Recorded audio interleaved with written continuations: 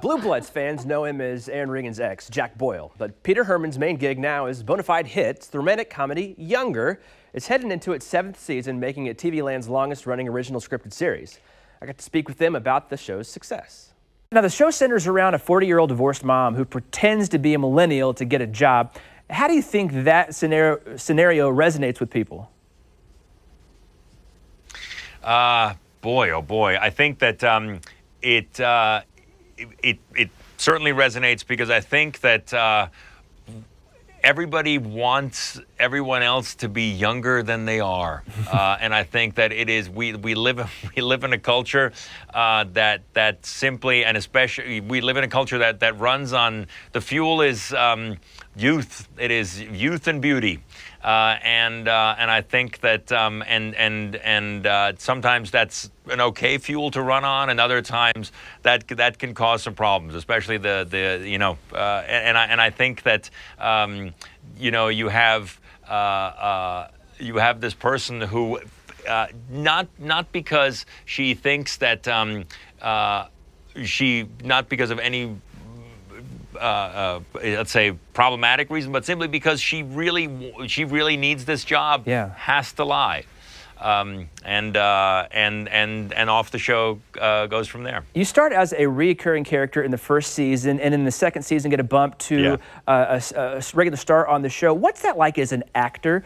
Is that considered a promotion? I mean, that's got to feel good for you, knowing that your character has resonated with both fans and other folks on the show to get you to a main character on the show, right?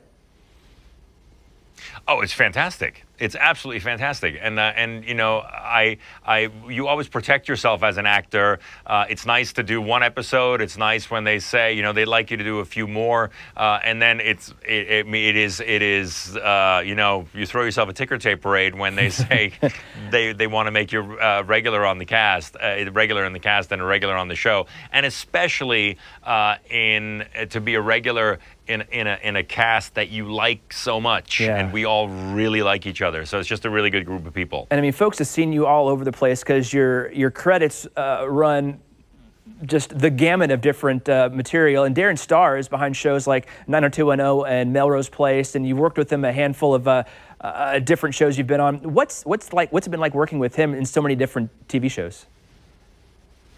I think that he has this uncanny ability to somehow put his finger on the pulse of things. With 90210, with Melrose Place, certainly with Sex and the City, and it's interesting because he is at heart a writer. He's at heart an artist who comes up with ideas and then executes them.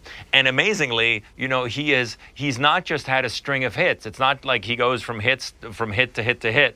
There are plenty of things that he's tried that just haven't worked. And it's that makes him human like you and me.